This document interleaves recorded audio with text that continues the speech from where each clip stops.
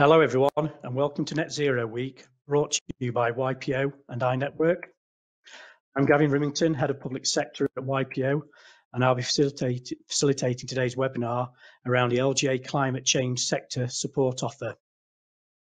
This session will focus on how across the country councils are taking urgent actions in their local areas with partners in their local communities to combat the negative impacts of climate change and to deliver net zero carbon by 2050.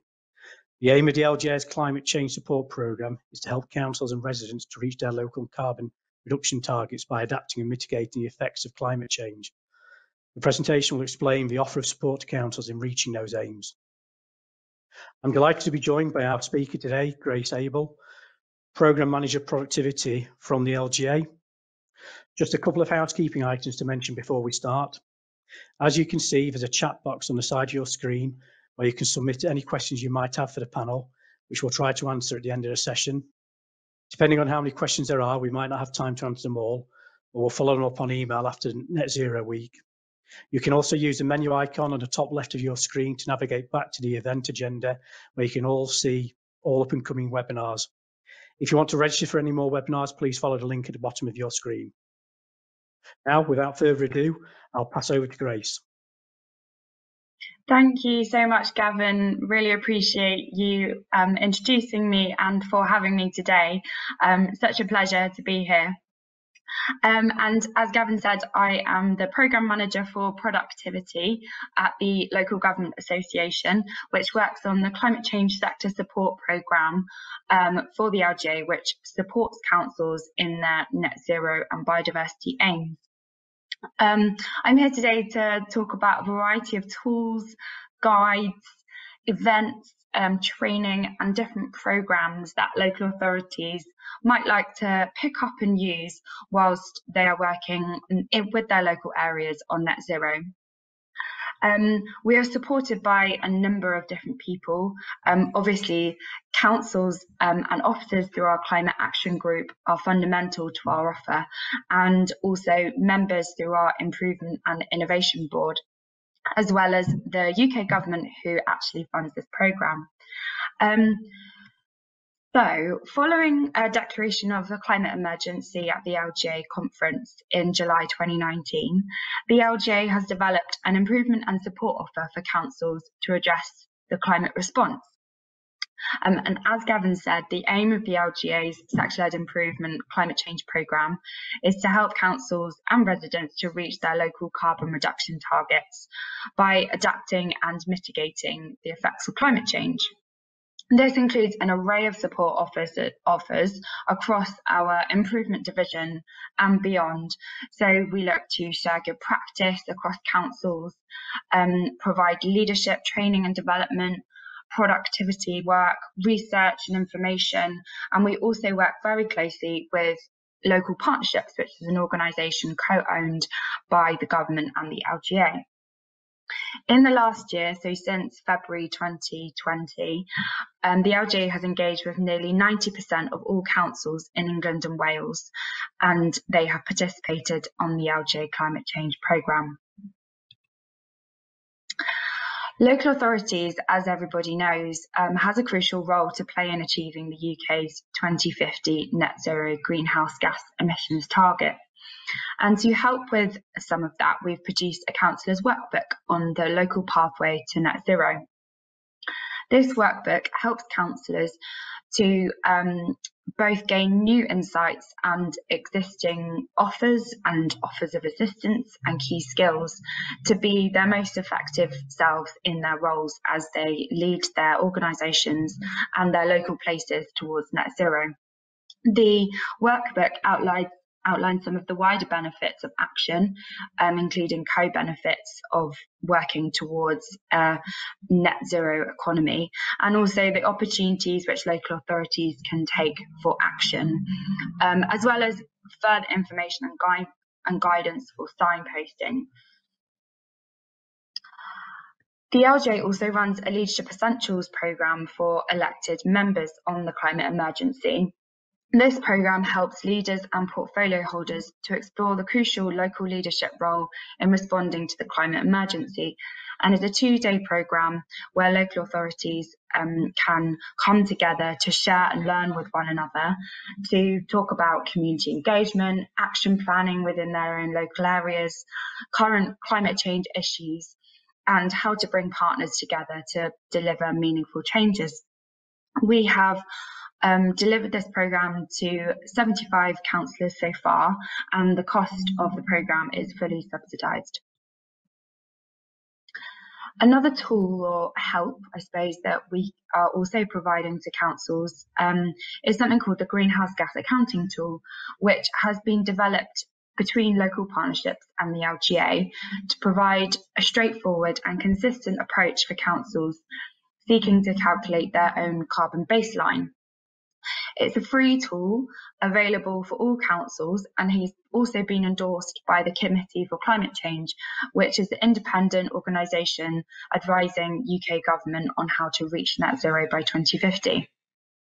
The tool produces summary tables and charts to help councils understand their most significant sources of emissions, and they can also be compared to other councils for benchmarking through our LGA Inform or our data repository.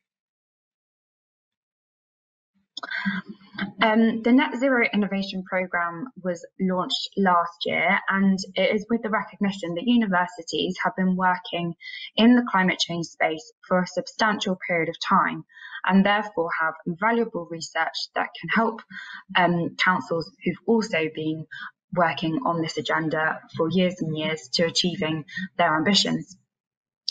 The programme is delivered through a collaboration between the LGA and University College London, bringing together local authorities, universities and other stakeholders to address climate challenges at the local level and to seek routes to achieve councils' net zero commitments.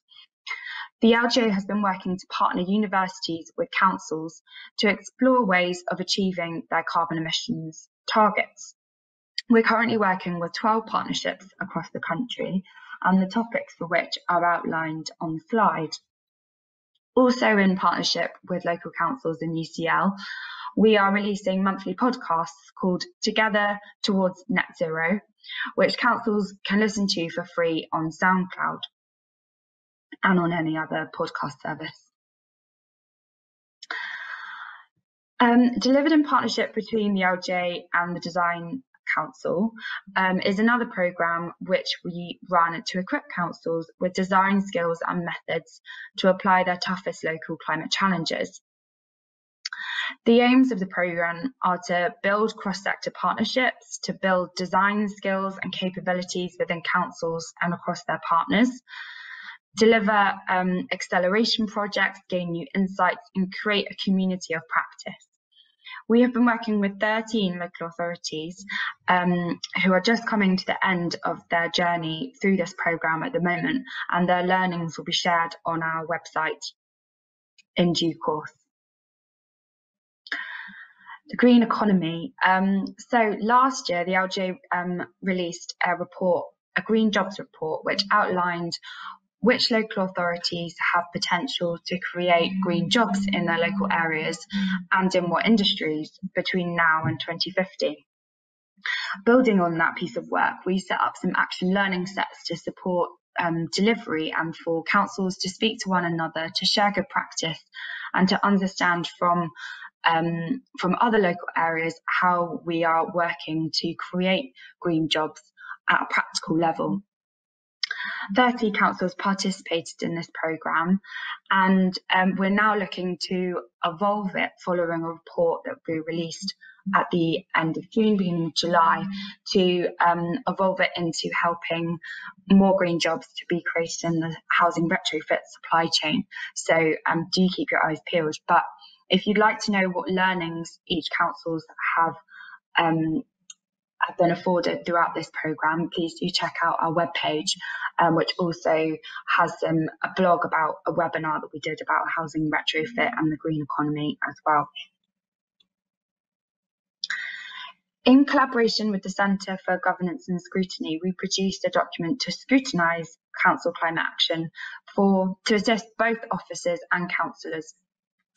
There are 10 key questions which you could ask if you're looking to scrutinise climate change and your climate action plan. They are divided into things like the council's leadership, adopting a clear and strategic plan to mainstream mitigation and adaptation, questions about supply chains and procurement models, transport and energy plans, what's happening with your existing housing stock, health and social care, quality and diversity, the list goes on, but could well be a good basis and a good starting point for scrutiny when looking at this wide area of work, because obviously realise that it is a huge area. An offer which we are looking to and is coming up to align with COP15, in October 2021, we will be launching an offer around biodiversity to help councils, both members and officers, to develop in this area. The e-learning will include an introduction to biodiversity, help to create biodiversity action plans, and some much more broader things. I will look at much broader things to help councils protect their biodiversity in their local area. We also ran a webinar at the end of May on place-based leadership for biodiversity, and the blog can be found on our webpage. Behaviour change is such a huge area where individuals can make an impact in our local communities and where citizens can also make a difference. Behaviour change tools and techniques are vital resources for councils to work with their local communities to sustain or change residents' behaviour to reduce climate change. Last year we wrote a behaviour change and the environment guide on different topics, including case studies for councils to successfully work in this area, and it takes you through 6 different steps, all applied to different examples where we can make a difference to the environment. For example, the New Forest District Council worked on the LGA Behavioural Insights Programme to support novel messaging and imagery on advertising trailers at 3 sites, and they decided to dispense rubbish bags on beaches. This intervention reduced litter by 10.8 tonnes over a 1-month period, which is a reduction of 29%, saving an estimated 10k in waste collection costs. Looking forward, and I couldn't give a climate change presentation in 2021 without mentioning COP26, which stands for the Conference of the Parties, and is the 26th United Nations Climate Change Conference. This is the first time that the UK will be hosting it, and is a conference that will be hopefully held in in November in Glasgow from the 1st to 12th of November. The conference will bring together international delegations to agree on a process to accelerate our progress towards the Paris Agreement. The conference itself and the lead up to it this year has 4 goals: mitigation, adaptation, finance, and local collaborations. The LGA are looking for case studies to showcase in the run-up to COP to make sure that we promote local authorities and the excellent work that they have been doing in this area, even during the pandemic. Our webpage has and hosts many case studies from local authorities already, so please do check it out. And we have a lot of talking heads videos on the Local Path to Net Zero webpage. This is the final slide, just to wrap up, to say where you can access some of these resources. So that is our webpage improvement hub, which hosts all of our content, including LGA resources, council case studies, and also resources from elsewhere, so that it's the go-to place for local government on climate change. That's our email address, climate@local.gov.uk, so please do get in touch if you have any suggestions for how we can improve our offer, or anything that isn't answered within this presentation. And please do sign up for our e-bulletin as well, which can also be found on the webpage. It's a monthly bulletin which incorporates and encompasses all of the work that we've been doing that month and is a good summary and signposting opportunity. So thank you so much for listening, and I'm now going to stop sharing my slides. Thanks for that, Grace. I think I certainly felt there's a wealth of information and knowledge that can be tapped into. I'm sure participants in the audience did as well. So thank you very much for that information. If it's okay, it's sort of facilitators' right to maybe ask just a couple of questions before we open it up to the audience. One thing I noticed throughout the sort of last 14 months through my role at YPO is around discussions around climate change and a net zero agenda. They didn't really stop, they actually probably increased.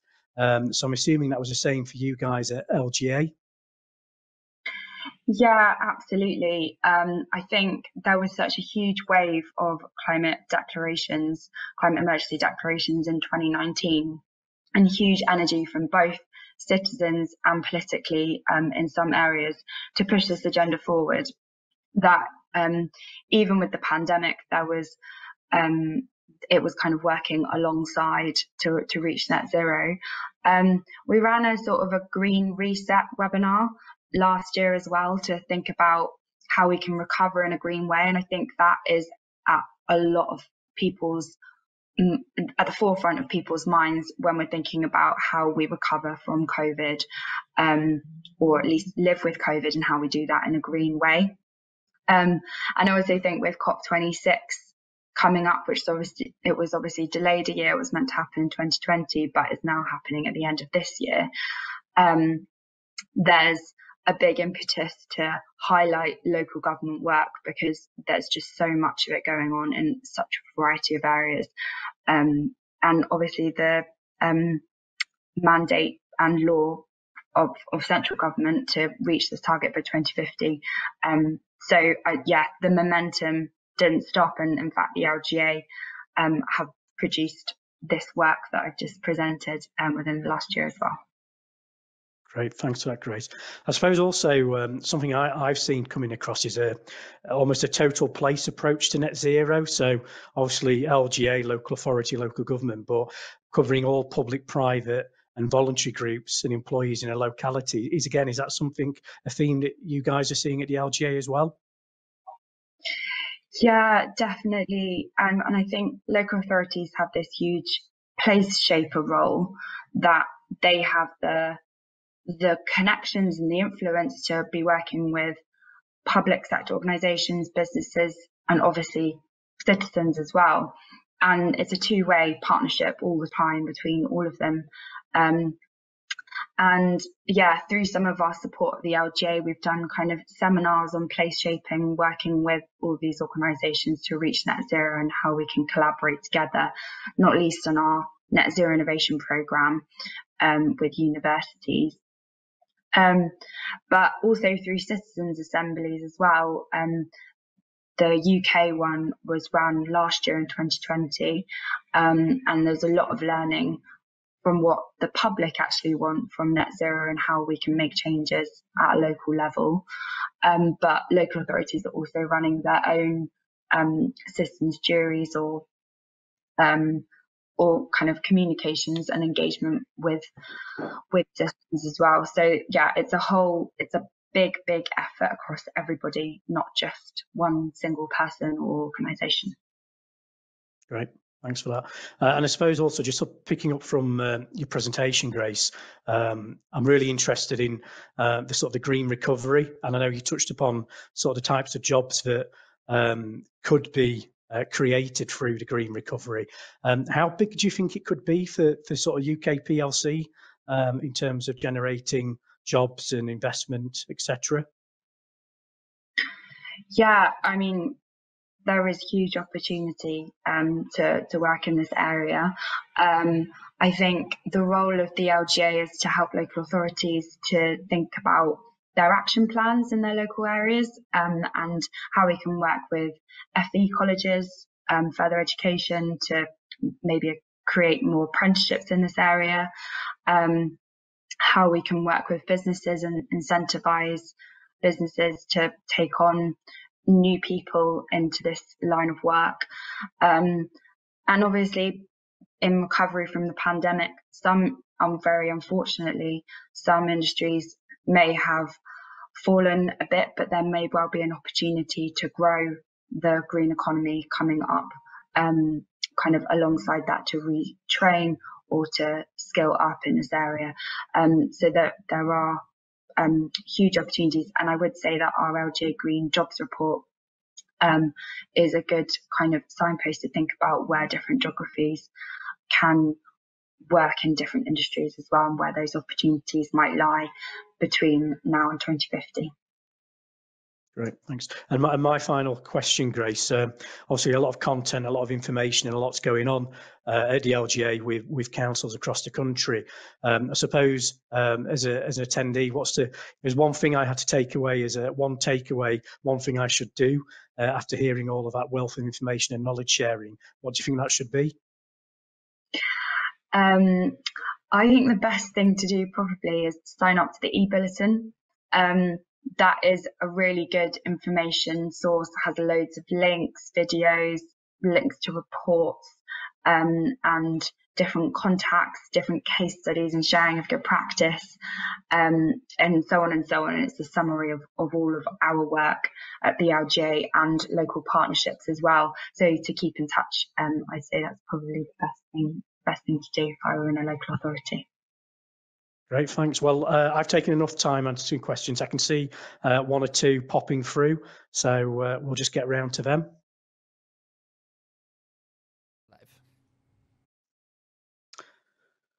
Great, we're now in the live Q&A segment session, and there's a few questions that have come in on the Q&A panel, so please feel free to add any more. But one specifically come in, Grace, around is the carbon emission benchmarking data publicly available? Yeah, absolutely. So this is from our greenhouse gas accounting tool, and we really encourage councils to fill out their own data for their own local area and return it to us, to both the LGA and local partnerships, to be able to benchmark this data, so that we're all brought up to the knowledge of what everybody else is doing. So that's publicly available on LG Inform, which is the LGA's data repository. And we've had about 20 councils who've returned their data, and it is a really good source of understanding where councils have progressed in certain areas of their carbon reduction, and where good practice can emerge, and kind of looking at other councils to see what they're doing and speaking to them, and potentially, kind of stealing that good practice and learning from others. Which is definitely the vision for the tool. The tool actually is going through some updates at the moment. From Bays have kind of advised on some of the updates, so that will be available in July, kind of mid-month. And we're actually running a webinar, local partnerships running a webinar July the 13th at 11 o'clock, the details of which will be in the e-bulletin in early July, to explain further about the tool and its updates. So encourage kind of looking out for that. But yeah, we definitely need councils to return to make the repository, the data repository, the best it can be. So yeah, encouragement for that. And thank you to those who've returned it already. Great, thanks for that, Grace. Sounds a really key tool for councils, and obviously something that helps progress the whole agenda for the sector, and obviously the wider public sector as well. Another question that's come in, and I think we'll be hearing lots about COP26, but one specifically around how will you work with councils in the lead up to COP26? Yeah, so I suppose alongside the biodiversity e-learning offer that I explained, that's going to be launched in COP15, which is the 15th biodiversity conference, sitting alongside COP26. That'll be launched in October. We've got some other pieces of support that we're also doing. So we are arranging some podcast recordings with a load of councils and experts on community engagement, because realising that COP could be a real opportunity to create a kind of Olympic style 2012 UK atmosphere as we are the hosts. There's a big question of how we engage and bring our residents with us and how we create that legacy. So we're putting together kind of 5 podcast sessions being run by our lead councillor, Councillor Liz Green, hosted by, I should say. And then there's going to be some interviews with various experts and councils on how we can start to or continue to engage our communities on this really important climate change piece of work. And that a lot of that learning has come from the UK Climate Assembly knowledge and understanding that we got last year. So things like, how do we inform properly about the consequences of climate change, and how do we try and prevent it and adapt to it, but then also how do we gain consent from our residents so that we don't just kind of go full steam ahead. But there was very much a message of, if you ask us, then we'll tell you that it could be okay, and we can get a sort of consent to be able to make these changes locally, like in transport or through our buildings or in our own housing even. So yeah, it's very much intended to be a training series, kind of a universal piece of learning and support, as opposed to kind of the facilitated training, which is really great online, but maybe you can only have about 20 people. But we're hoping through this podcast, everyone will be able to access it, and you can listen to it, I don't know, whilst you're cooking dinner or like on a walk or something. So hopefully it'll be good. So yeah, kind of keep a lookout for that around the autumn time probably. And then the other thing we're doing is running a Pass the Planet campaign, Pass the Planet. And essentially it's a showcase of what local government are doing on climate change, because councils across England and Wales and across the UK are doing so much good work in this area, and it's one of the LGA's roles to not only promote that to central government and showcase it, but also to other councils. So we're looking starting from the beginning of July to COP in November. Each month we'll focus on a region and also on a COP goal. So the COP goals being mitigation, adaptation, finance and collaboration. And we're spotlighting different councils depending on what they've worked on. So it might be something to do with like the combination of green jobs, or it might be an energy showcase, or a biodiversity, planting trees, whatever it is. We'd love to hear from you. So on our webpage, if you just type in LGA climate change support offer, she'll come up with our main page, and on there we've got just an MS form just to say like, this is who you are, this is the showcasing of good practice that you'd like to promote. And yeah, do get back to us, because we're really, really keen to hear from you and to spotlight it through our social media channels. Our Twitter is at LGA Comms, if you'd like to follow it. And obviously through our e-bulletin, we'll be doing that as well. But yeah, we're hoping to get a bit of a gift with the planet and kind of pass the planet across the country, starting from down south all the way up to Glasgow by November. So yeah, those are a couple of things that we're doing. And then obviously in November, depending on the outcomes of whether it be a virtual conference or obviously it's going ahead physically at this moment, and the G7 last week was positive to show that it could be done in a physical way.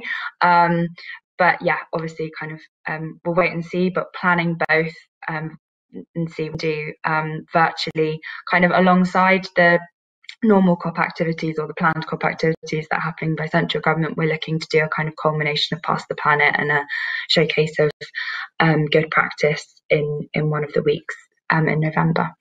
So but yeah, really keen to hear from you as councils, and if there's practice or any other ideas that you're interested in the run up to COP26. Really keen to hear from you. And I suppose the other distinction I should probably make, which I'm not sure that I did in the presentation, was that the LGA is made up of kind of two teams with climate change.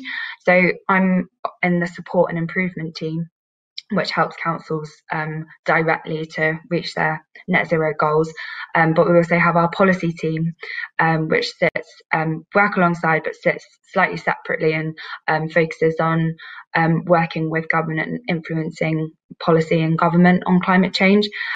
So they have their section of activity on COP26 alongside us. Okay, thanks for that, Grace. I think the key message there is obviously with COP26 there's going to be a lot of activity. Keep your eyes peeled for all the channels with LGA. I suppose with Past the Planet, just make sure you call into Yorkshire on your way by. A couple of interesting questions have also just come in.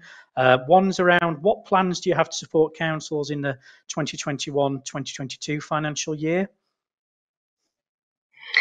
Yeah, definitely, because I sort of spoke about what we have done and things about what we are going to do in this financial year. But yeah, worth saying. So, well, I suppose since we started this financial year, we have released the council workbook, which I spoke about, and we've also released some guidance to help local authorities measure Scope 3 emissions in social care.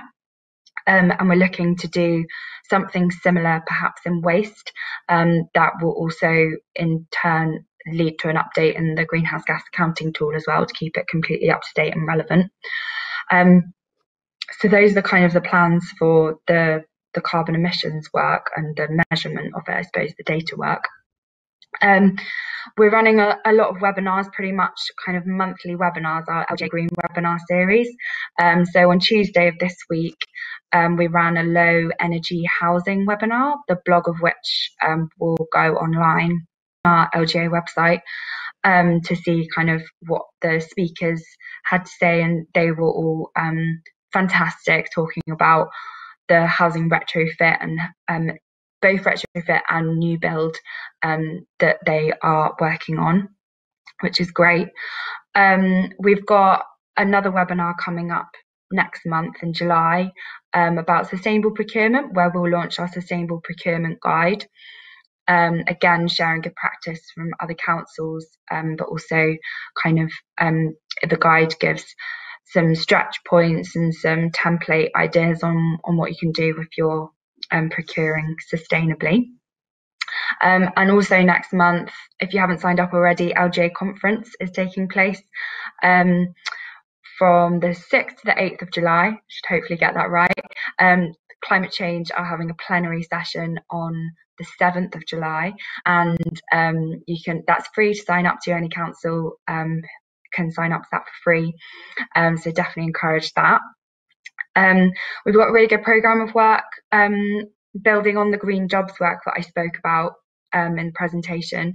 We're also looking into some work on building housing retrofit skills, because that was one of the really big areas where council said we really need some support actually, and also following the Green Homes Grant in building skills in housing retrofit, given the massive challenge that there is in that area. So we look at we're going to run some action learning sets from September of this year that will be launched at a webinar on September the 15th about building housing retrofit skills. And that will be offered to councils. We're hoping then to kind of, in between those action learning sets, build a community of practice with construction workers, FE colleges, higher education, suppliers in the supply chain and so on, to create this kind of national network of people interested in housing retrofit skills. So definitely looking to do that. And we also obviously have our Net Zero Innovation Programme, which is our collaboration with University College London. And through that programme, we're probably going to launch it around the autumn time, and it will the kind of purpose of that program will be for councils and universities to come together and create universal tools for other partnerships across the country to use as well. So, for example, this year we've had ones on which were in the slides, but kind of creating decarbonisation training, a procurement carbon calculator, some kind of good practice on housing retrofit skills and things like that. So yeah, it's going to shift even more to replicable tools and guides and things can other use. So it's the benefit of the whole sector. Great. Well, thanks for that, Grace. Just to let the audience know, we've got another question, but we will have time for any more if people want to pop them in. This one's quite a long one, but just bear with me. Funding for net zero seems to be a challenge. How often do you see local authorities seeking private finance to fund retrofits, etc.? And do you think there is a tension between environmental objectives and economic and budgetary challenges? So I'm not sure if that's one you're qualified, Grace, but you're probably more qualified than myself to have a stab at it. Yeah, so kind of two parts of the question. Maybe I'll take the first one, the stuff about private funding and housing retrofit first. I think there's such a huge challenge, and I suppose there's kind of different parts of the housing retrofit challenge. So there's the social housing or council housing stock that councils own. Then there's also private housing, and it will be costing a lot of money to do both. It depends if we get to a point where we ask, I suppose, people to fund it themselves for their own private housing, and whether councils are going to have enough money to retrofit their own housing stock. But it's sort of to be seen how that is going to be funded. The second part of the question, do you mind repeating it, Gavin? Sorry. Yep, sorry. Yeah. Do you think there is a tension between environmental objectives and economic budgetary challenges? Yeah, and this has come up actually through our climate action group. There's about 30 councils who feed into our both policy and improvement work at the LGA, and councils definitely see that there is a tension in trying to reach our environmental and biodiversity goals, and our economic ones too. But a lot of people also have the view that we can work on co-benefits, which our local pathway to net zero workbook really highlights, and Ashton's workbook on the co-benefits of climate change does as well. And it kind of goes back to housing retrofit as well as in your question. But how can we ensure in our race to net zero, we create green jobs and ensure that we do have certain standards of building and biodiversity to be able to marry it up. I'm not saying it's easy. I'm not saying we're there at all, but there's a tension, but I hope that there's a way through co-benefits and persuasion of those arguments to get to place that we want to be. Great. Thanks for that, Grace. I think you're right in terms of looking at the total end-to-end ROI investment and obviously the green economy. We've sort of run out of questions from the audience, but just one observation. I suppose, again, it's just facilitators' privilege, but I know the importance of local leadership on these matters. And I suppose you touched upon the councillors' workbook on the local pathway to net zero. It might just be useful just to expand on that, because there's some really, really interesting data, useful information that can really help people and the local leadership on their journey. Yeah, of course. Yeah, so this is something which we updated this year. We launched the Councillors' Workbook for Climate Change in 2017, but we've updated it in 2021. And is a compilation of a lot of information from a variety of different areas, including the Committee of Climate Change's kind of information and results, which is the independent organisation to advise the government on net zero. So it sort of starts off by talking about the importance of climate action, which we hear from people that we need to kind of really outline as the kind of persuasive argument of why is this important and why do we need to do this and why is it important for local authorities.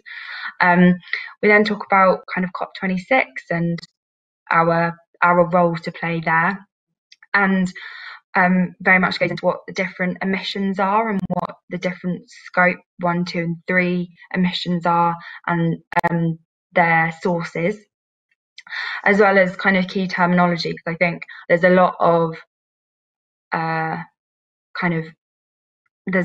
there are lots of words bandied about when it comes to climate change, and we don't all necessarily know what everyone's talking about all of the time. So there's a bit of key terminology, and then some stuff about community engagement, which I've touched upon, and the wider benefits of climate change, like health and having good housing and warm homes and the economy and jobs. And there's a really kind of useful image about the opportunities for action for councils, and it kind of goes out into a wider circle, which you may have seen, Committee for Climate Change 6th Carbon Budget. But it's talking about councils' direct control, like their own council buildings, procurement and commissioning, which we all know is a big part of it, which our sustainable procurement guide will help with. Then place shaping, so our influence with partners, and both with public, private and voluntary organisations, our net zero innovation programme and our design and the public sector programme next to do. Which Path the Planet is doing to showcase local councils and to ensure that we're on the map. Partnerships, kind of about also aligned to place shaping, and involving, engaging and communicating, and that's a huge role of a councillor. And obviously all of those things are part of our Leadership Essentials programme, which, as I said in the presentation, the next one will be in September, but the work will be touched upon there. But it's meant to be a distance learning aid for all councillors, not just portfolio holders and leaders and those with key responsibility for climate, but for everybody.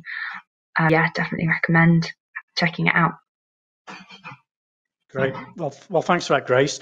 I think the questions from the audience have dried up, but I think for myself, I'd just like to thank Grace again for excellent content and all the support, great work that colleagues at LGA are doing. I'd like to thank everyone for attending, for all your questions. And I know it was put in the questions, but if you did enjoy this session, I'm sure you'll be interested in our closing panel webinar tomorrow at 10 o'clock.